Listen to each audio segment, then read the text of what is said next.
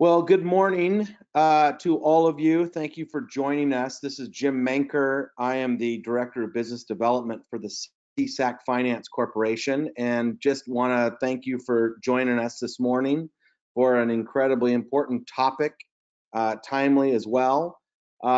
We are joined by one of our partners at CSAC, the CSCDA, and just have been tremendous partners with them for years since their inception, and just thankful and really just glad that they're a partner of ours. And you'll see as the webinar progresses, the expert analysis that John Penkower will give. So I want to welcome you, John, and thank you for your expertise and partnership as well. It's really great to have you here, and you'll hear from John here in a few minutes. I also want to recognize the host of today's webinar and another partner of ours, ILG, and Melissa. It's great to have you, and you'll hear from Melissa here in a minute. But we work throughout, excuse me, throughout the year together on projects like these webinars. So I'm going to turn it over to Melissa. I don't know what happened to me. No problem. Thanks, Jim. As Jim mentioned, my name is Melissa Keene. I'm a Senior Program Manager with the Institute for Local Government, and we are happy to be part of this conversation and this webinar this morning in conjunction with CSAC and CSCDA. I'm just going to cover a couple of housekeeping things and then share a little bit about ILG in case you aren't familiar with us and how we can be a resource for you all. But just a few logistics to get us started. First, you've probably realized that your lines have been muted and will be muted for the duration of the webinar, but that doesn't mean you can't ask us questions at any point throughout this morning's conversation. You all should see a questions box in your control panel, and so please type questions into that box at any point in time during the webinar. We'll be pausing about at midpoint, and then we will also have time held at the end of today's conversation to answer your questions, as many as we can. So please use that functionality. We're also recording this webinar, so we'll be distributing that recording as well as the slide deck to everybody who registered for this webinar after we're done today. So just a little bit of information about the Institute for Local Government in case you're not familiar with us. As Jim mentioned, we are an affiliate of CSAC, but we also are affiliated with the League of California Cities and the California State Association of Counties.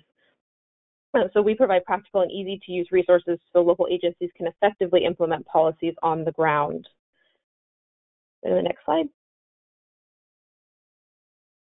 So we do this in a variety of ways. We do a lot of education and training, such as webinars with our partners like this one. We also provide technical assistance and capacity building, and do a lot of convening services as well for our local government partners.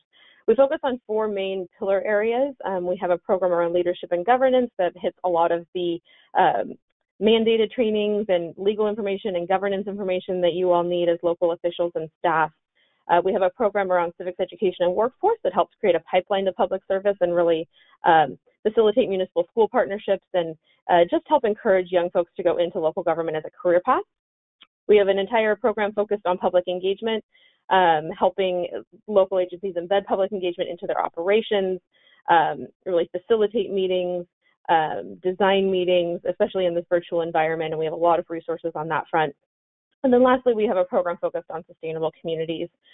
So this year, we're doing a lot of work around housing, and so related to this topic, if you have interest in more resources or more training on housing topics, definitely check out our website that you see at the bottom of the screen there, and we have a whole host of free resources and free webinars for all of you to take advantage of as well. So with that, thank you again for joining us this morning, and I will turn it over to John Penkower for our presentation. Thank you.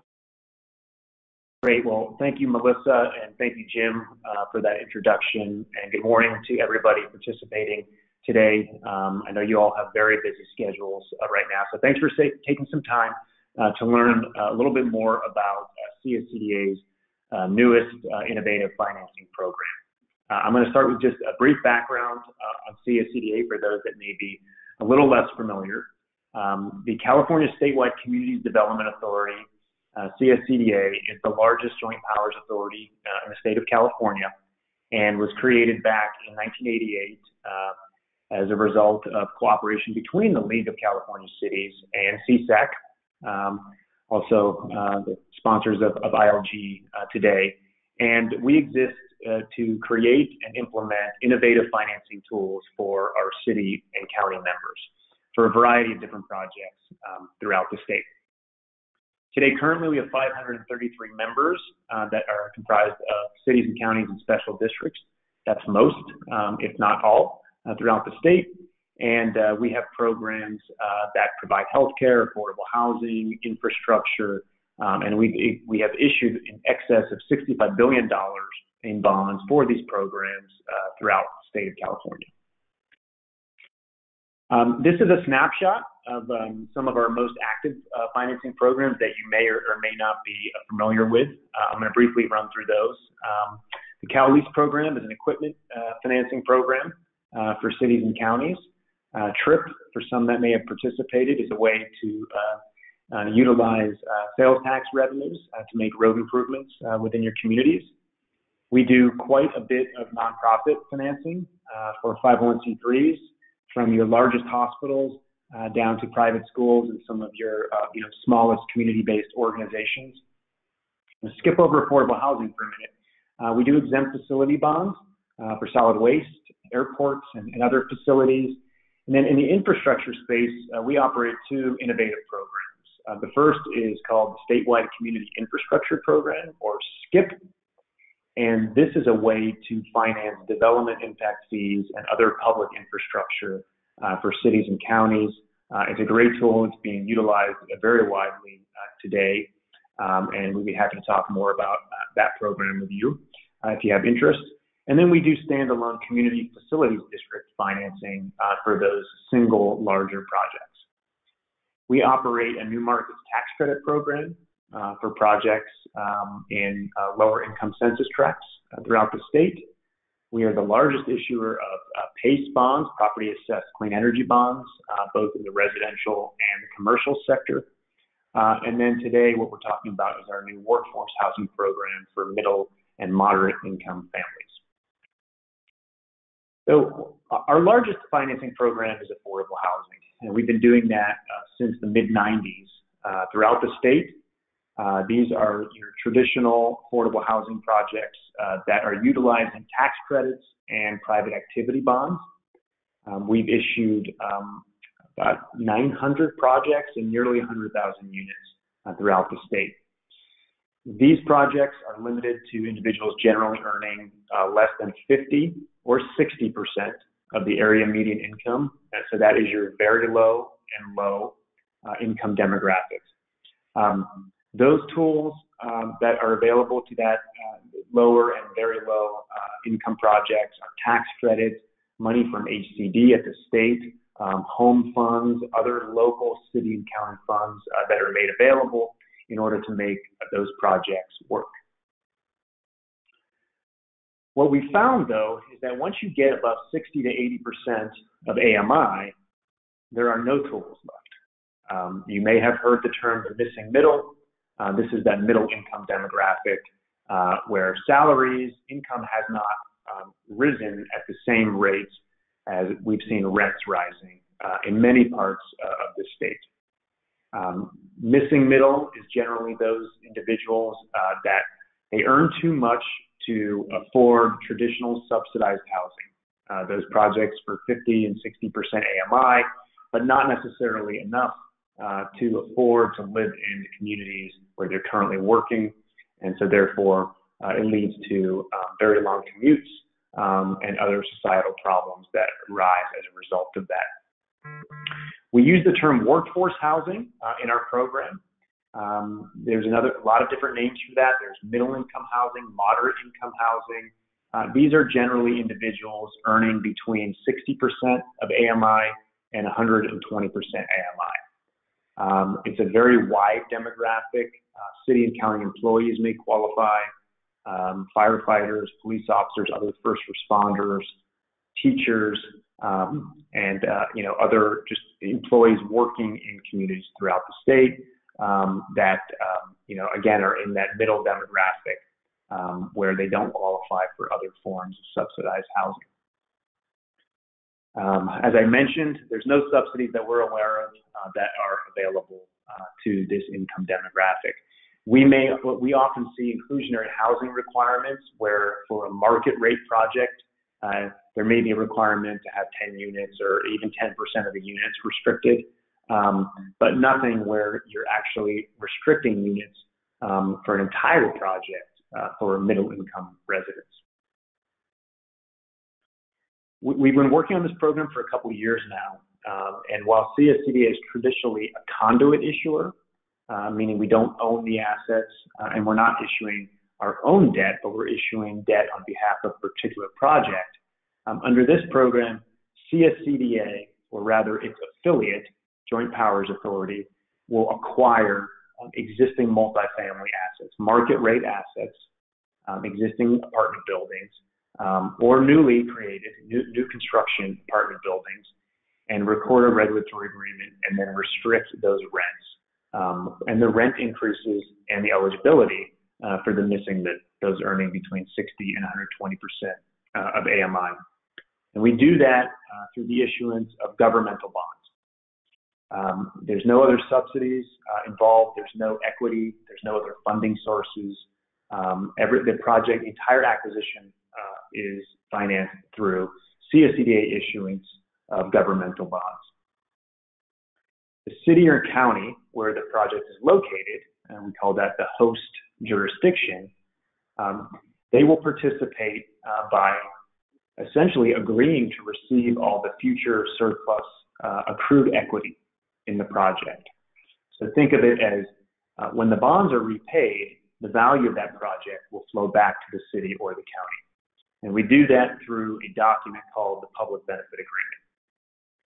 This is the only document that the city or the county is a party to, and it doesn't impose any obligations on the part of the city or county, but all of the future benefits.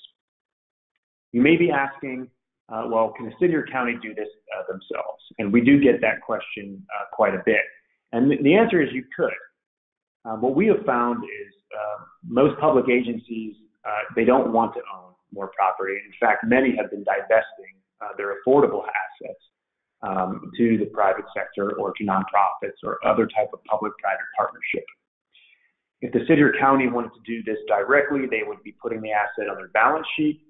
They would be pledging their credit rating, and then also, essentially be in that line of liability fire, if you will.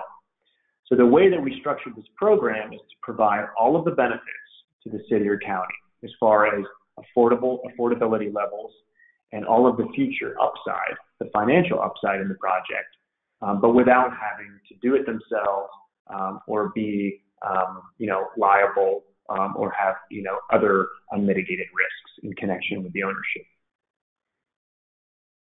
So this slide describes the participation. As I mentioned, we have 533 city and county members. I'm guessing most of you on the webinar today are current CSCDA members.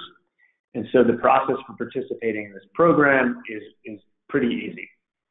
I mentioned that there's an affiliate Joint Powers Authority that owns these projects. And that's simply for tax reasons. It's managed by CSCDA. It has the same CSCDA commission members. But the city or county would adopt a single resolution opting into this program. And essentially that they agree to be a member of the affiliate Joint Powers Authority, and then they will also agree to the Public Benefit Agreement. And this document I described just ties the project back to the city or county and provides that future financial benefit. There's no costs associated with the program. There's no additional responsibilities on behalf of any city or county in connection with any of the projects. I'm going to stop there and see if we have any questions, and then we can proceed with the remainder of the slides. Yes, so we do have a couple of questions that we've seen come in, but this is also a good time to remind everybody that if you have additional questions as we go throughout the presentation or right now, please feel free to put those into the questions box you see on your control panel. But let's dive into the few questions that we have already. So the first question, John, is what risks, if any, are there to a participating city or county? That's a good question. It's probably one of the most important questions that we regularly get from our participants. And I started talking a little bit about that, is that the program is designed to minimize, most, if not all, risks to the city or county. They don't own the properties. They're not a party to the transaction documents. They're not a party to the regulatory agreement. And so risks are very minimal. One thing that I haven't mentioned yet is, how do we create this subsidy when none exists? And it is a function of property tax exemption and then also being able to issue tax-exempt bonds. And so when CSCDA acquires properties, much like a city or county or nonprofit owning property, they would be exempt from ad valorem property taxes. As far as risks, if there were ever a default, that would not reflect in any way on behalf of the city or the county. These bonds are sold essentially to mutual funds, to sophisticated institutional investors that take the risks with respect to the project. That being said, these are probably the safest financing structured asset within the community, and I'll talk a little bit more about that. They require extensive reserves, and these are reserves that are required by the bond investors, and they're much, much higher than you would typically see in a commercial transaction. I think that if there was a total, just to be candid, there would have to be a total collapse of multifamily rentals within any particular community for that to happen. And so, the cities and the folks that have participated so far have identified that risk is very minimal to them. Great. I have another question that came through, John. Are there minimum or maximum project sizes in this program? Yes, there are. That's also an important question. So this is a capital markets execution. And so I mentioned we're funding the entire project with the issuance of tax-exempt bonds. So that doesn't come from a traditional bank, whether small or large. We are working with an underwriter, an investment bank. We're currently working with a number of them, including Citigroup, Goldman Sachs, Stifel, others that you probably see regularly out there throughout the state. They are underwriting and marketing and selling the bonds to investors. So there is a minimum size for this specific program. Ideally, the unit mix would be in the 150 to 200 units and higher. And then from an acquisition cost, probably in the $65 to $70 million range. At the higher end, there's no maximum limitation for projects. Great, thank you. So we do have a couple more questions I'm seeing. Is there any flexibility in the affordability levels for projects with under this program? There is. So the middle income demographic is going to vary depending on the community that you're in. And so while we focus projects on generally 80% below, 100% AMI below, and 120% below, there is flexibility.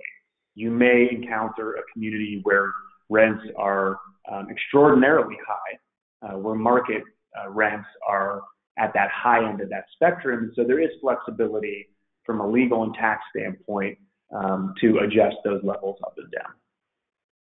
That's a good question. Got one more here. Does the city or county have to own the property after the bonds are repaid?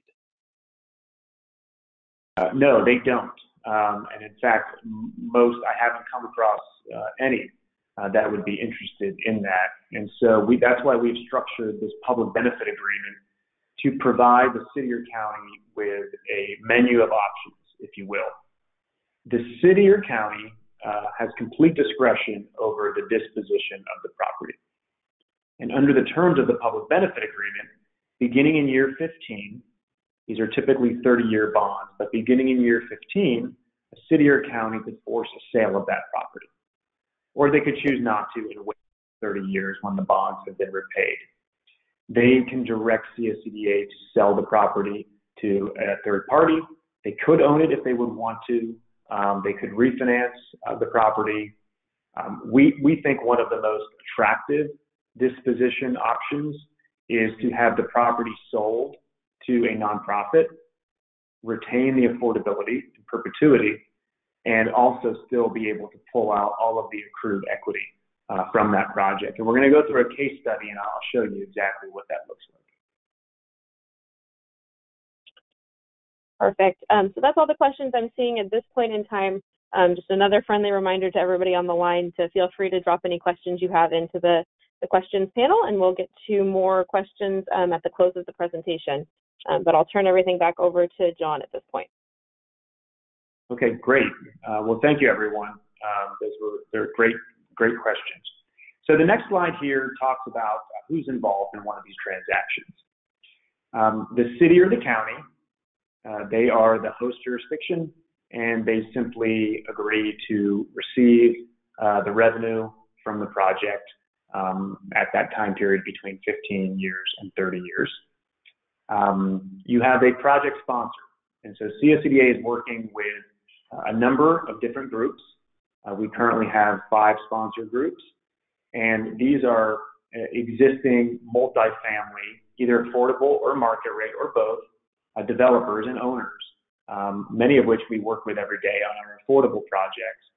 And they have relationships with the current institutional owners of these properties. They're market rate properties, so they're not currently restricted. They can be sold to anyone. And they will take the pursuit risk, if you will, to acquire a property. And then they assign that purchase and sale agreement over to CSCDA at the closing of the transaction. You have a property seller, so a current owner of a property that's interested in selling.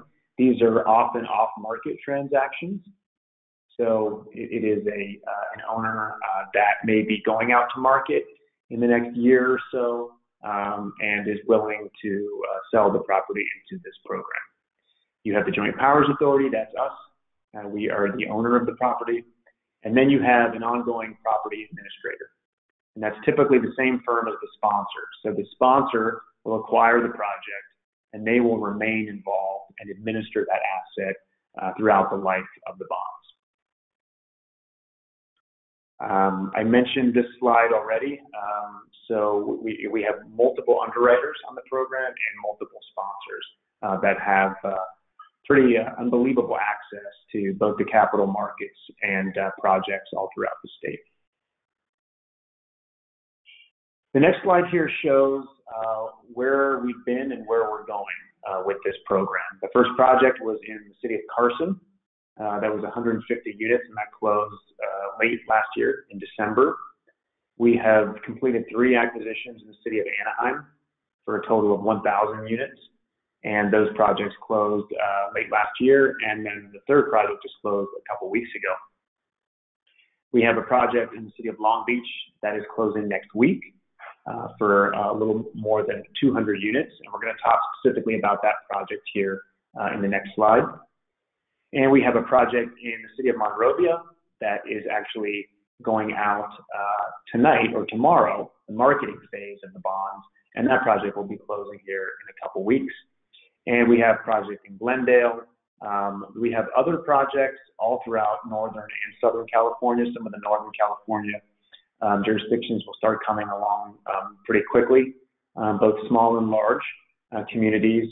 We have north of $1 billion in pipeline right now that will be closing here by the end of the first half of this year. So now I'm going to talk about a case study. I mentioned the Long Beach project that will be closing here next week. This is a newly constructed asset in the city. It was just completed last year, and it's in the process of completing its lease up. And Lennar, you may be familiar with, one of the largest home builders and multifamily builders, built it and is selling the project as the initial builder owner into the CSCDA program. Long Beach, in looking at their RHNA goals, and we'll talk a little bit more about RHNA credit after this slide, they had a real problem in the moderate income category. This cycle that is just ending, they needed roughly 1,400 units of moderate income housing, and they had about 37 total units. As I mentioned early on, there really are no tools in order to get moderate income housing built. It's quite difficult to get developers to build, especially with rising construction cost regulation, and to be able to restrict those rents voluntarily. In the next RHNA cycle, Long Beach needs 4,000 units of moderate income housing, and that's the next 8-year cycle that's now starting. So for this project, the units at or below 80% of AMI were very important to the city. And so we were able to underwrite that project and structure the regulatory agreement so that 40% of those units within the property would be restricted to individuals earning less than 80% of AMI. That's technically still the highest end of the low income category. And then the remainder of the units you see there are at 100% AMI and below, and then 120% below. The rent increases. So what's important about this program is that when you put the regulatory agreement on, you're also capping future rent increases. The new state rent control law today is 5% per year plus CPI. And so think of that more as 7 or 7.5%. Under this program, the maximum rent increase would be 4%. It's actually the lesser of 4% increase in market rents and increase in AMI. So if market rents haven't increased or AMI levels haven't increased, the rents would not even move into that 4% increase category. We talked about property taxes, which are important to cities and counties, especially today. And that is how we are creating this program. In the case of Long Beach, it was roughly $350,000 a year in lost property taxes for this particular project. But in the year one, the aggregate rental savings for the tenants occupying this project were estimated to be $1.4 million, which obviously eclipsed the loss in property tax, and the policymakers at the city determined that this is providing significant public benefit to their residents and entered into the program. And last, and these are really the three important numbers: property tax loss, rental savings for the residents, and that number will grow. And then what is the future value that's going to go back to the city or county? And it's pretty tremendous, as you can see here. So in year 15, we estimate that $93 million in equity would be available back to the city and other taxing agencies. And then year 30, when all of the bonds are estimated to be paid off, north of $200 million, which can go back into a city or county's affordable housing programs, or it could just go back into the general fund. Think of it as a city or county investing short-term property tax loss in generally Class A assets within their community for a pretty significant return on investment down the road. I mentioned reserves earlier, and I'll just take a minute to talk about that as well. Because we're financing the entire project, the bond investors require pretty extensive reserves for debt service, for interest payments, and then also for capital improvements. And we call this the capital expenditure reserve. There will be initial contributions to that at closing, and then each year, as rents come in, contributions per unit will go into that capital expenditure reserve so that these properties can be maintained in their Class A shape. I mentioned earlier that there's no equity, there are no private interests involved in this structure. In fact, you can't have those. from a tax perspective with the issuance of tax-exempt governmental bonds.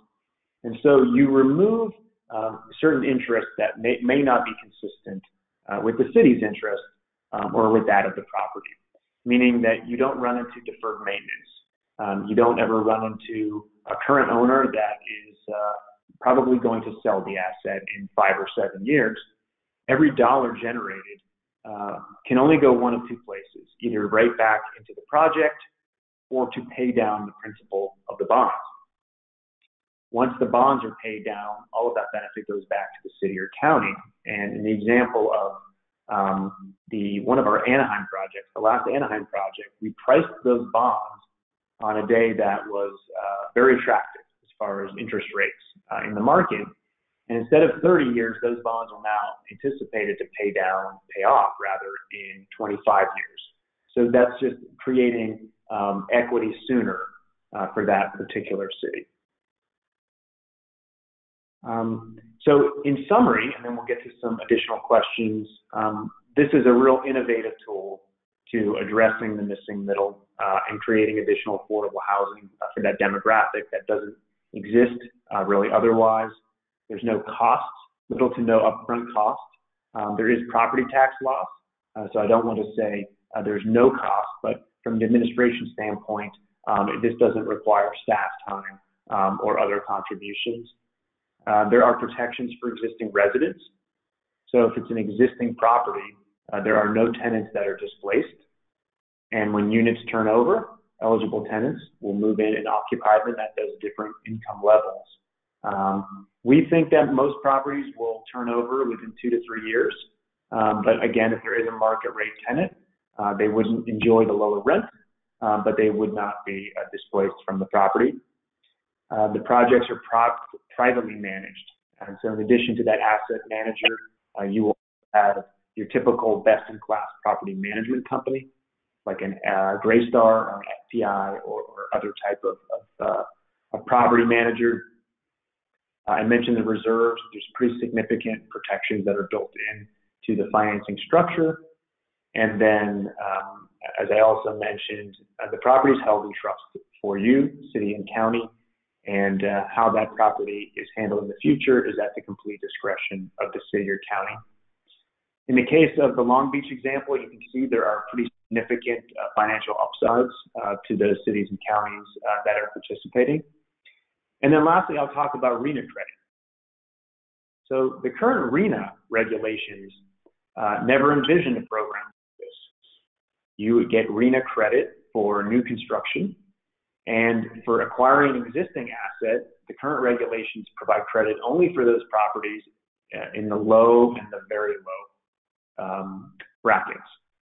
And so there is not current law that provides credit for moderate income acquisitions. This is a problem.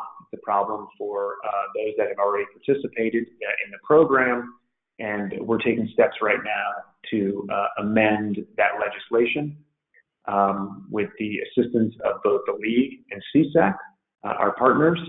We have a bill sponsor, and we're very hopeful that this will get done during the current session. And with that, I'd be happy to open it back up for any additional questions. Great, thanks, John. I do want to apologize to the attendees. There were a couple of questions that had come in that last section that I missed. So we have a few questions in the queue here, but again, feel free to drop more in as we have this conversation. So the first question we have, John, is how are projects selected within a given community? That's a good question. So this program works really well with newer construction. So think of post-2000, and for a couple of different reasons. There is, because we're holding this for at least 30 years, there are certain tax requirements examining the useful life of that property. It also enables us to plan for the capital improvements for the future. So newer projects work much better than an older value add type project probably wouldn't work as well. On the underwriting side, you're looking for projects where we can reduce the rents investors are actually want to ensure that those rents are being reduced. And that's what gives them comfort. So in a downturn economy, these properties, because the rents are lower and restricted, will be occupied sooner and greater than an adjacent, truly market rate property. Our sponsor teams are really good at looking through communities. They know the current owners, they know the brokers, and they're able to determine what might be a willing seller and also a project that works. Ultimately, one of the program underwriters, will need to dig in to the assumed pro forma for that project, where they anticipate rents, where they're taking rents down to, and ensuring at the end of the day that the project can support the debt service. So a kind of related question, then you were mentioning newer properties are better prospects. Can this be used for new construction? It can, and ultimately that is our goal, to be able to adapt this well to new construction. We are in the process right now of looking at some potential projects. We've looked at about a dozen so far. It is more challenging to do new construction projects for a couple of reasons. We trigger prevailing wage by having CSCDA ownership similar to any other government entity, and that can be challenging in certain communities with construction costs. And then additionally, we're issuing bonds throughout the entire period of construction, and so you will have some pretty significant carrying costs, essentially capitalized interest during that time period. We're beholden to the capital markets, and while the interest rate environment has been very good, it is starting to widen a little bit. I noticed today that the market was selling off a bit. And so at certain rate levels, it's very challenging for us to make this program work. That being said, we're really actively searching for that first guinea pig project, if you will. And our underwriters on the program have been spending a lot of time working through potential projects. We're very hopeful that is going to be the next phase of this program. In that situation, so the second half of that question was if a developer, either a nonprofit or for-profit, would be able to be a party to this. So how would you work with developers in the instance that it would be a new construction project? Or would you? That's a great question. So yes, a developer, if they're participating in the program for new construction, they would no longer own the property.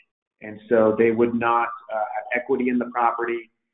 They would be participating as a fee developer, but they can stay on and administer the asset and remain the asset administrator and just be compensated in a different manner than if they were the actual owner. But at the same time, then they don't have any equity that's tied up in the project, and so it can still be attractive for developers that are looking for projects that might be able to have rents within this demographic. Great. So going back to the conversation we were having about the best size project for this type of financing, are there any future plans to accommodate more rural communities? So you had mentioned 150 units. That obviously doesn't necessarily translate well to some of our smaller or more rural communities. Are there any plans to potentially adjust those parameters or any suggestions for smaller communities? Yeah, it's an important question. This program is very new, as you can see. Right now, we are somewhat limited by this capital markets execution. We've been having conversations about potentially pooling smaller projects together, and now there are inherent challenges with that as well, timing being probably the most significant. There are other tools that can be used for smaller projects. I mentioned the welfare exemption. Now, the welfare exemption provides a tax exemption for properties. It's used often for smaller projects, even older projects. Now, those rents need to be limited to below 80% of the area median income. So it's part of the income demographic that we're talking about today. You can't get that above 80%. And in that case, a city or county would work directly with a private developer or a nonprofit and be able to provide that welfare exemption to that project so that they can provide the rent relief. So that's a separate program from what we're discussing today, but it is available. Just a side note, it's very challenging now to get what we call volume cap or bond allocation, which is what we traditionally need for affordable housing projects. So you're seeing more developers seek out the welfare exemption in order to acquire, rehabilitate, and preserve the affordability of projects in communities small and large. Great, thank you. Another question from the audience, essentially, how would a city or county know if you're in their community? Is there, like, so how are you soliciting acquisitions? How would they know if you're there? So again, most, not if not all, are already members of CSCDA. The program is really being driven by opportunities with current owners. Much of that comes from our sponsor teams and the broker community, who has an understanding of what projects are out there. I'm happy to talk offline with anybody participating today about potential opportunities within your community. Perfect. And there, I believe your contact information is on the next slide. So if anybody wants to directly follow up with John with specific questions about their jurisdiction, that's probably the best way to do that. So we do have a couple more questions here. So why wouldn't a city or county be able to operate this kind of program by itself? Yeah, so I touched on that a little bit. They could. We're seeing most cities, a lot of cities, I'm guessing counties as well, not really want to be in the ownership business anymore. You've seen massive divestitures of existing affordable assets. But the shorter answer is you could. But again, these projects would impact your credit rating. They would be on your balance sheet. And the city or county is then, liable. Now, is it possible that you could still get phone calls in connection with these projects? Yes, but the city or county is not the owner. They're not responsible for property management. And so we think that this provides all the benefits without some of the more inherent risks by operating the program, the city or county itself. So this sounds really, really good, John, but are there any downsides for entities using this program? None really, and we get that a lot. Well, this sounds too good to be true. We've issued now, we will hit $1 billion mark in just a couple of weeks. If you want to think of it as a downside, is that short-term property tax loss. And that's an important consideration for policymakers in any city or county. And I mentioned those three numbers earlier. The rental savings should be significant and well exceed what you're giving up in property taxes.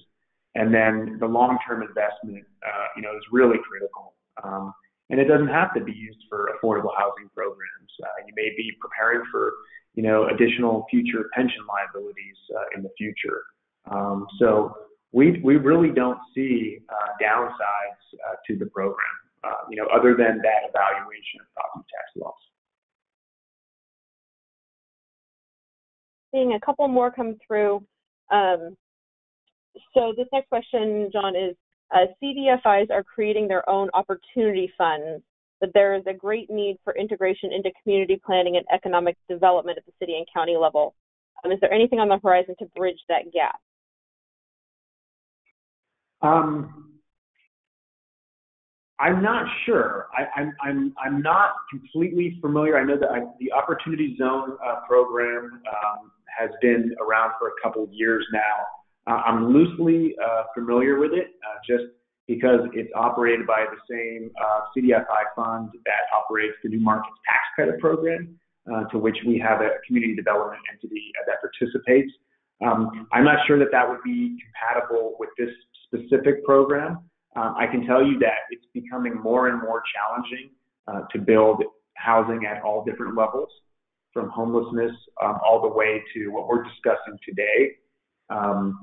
We're trying to be clever, throw ideas against the wall, talk to our partners, talk to the state with the Debt Limit Allocation Committee and the Tax Credit Allocation Committee, the Governor's Office and the Treasurer's Office. Over 30 years, CSCDA started just issuing industrial development bonds in the late 80s and has evolved into all the programs you've seen today. So we want to be at the forefront and happy to discuss any other potential ideas where we could play a role for those of our members and those of CSAC and the League's members. Great, thank you. We do have one question around special assessments, but it sounds pretty SPAC specific. So I might suggest, if that's your question, to reach out directly to John. I have a feeling he might have some follow-up questions in order to actually answer that question. So I would suggest that. I think I can take a stab at that question.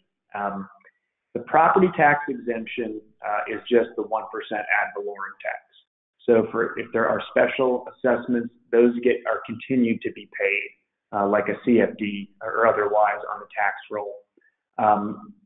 Two of the projects in Anaheim had a CFD. We actually ended up paying off those CFDs, that portion, because it was more attractive to the project. But that was a 50-50 decision, and if not, that portion of the property taxes would be continued to be paid. Perfect, thank you. One more question for you, John. So this is something we're hearing a lot from ILG's perspective as we're working on housing issues. Obviously, RHNA is a big challenge for a lot of our local government partners. Can you talk any more about the legislative fix to potentially get RHNA credit that would be related to this program? Yes, that's happening in real time right now. That language is just being introduced or may be introduced in the next couple of days.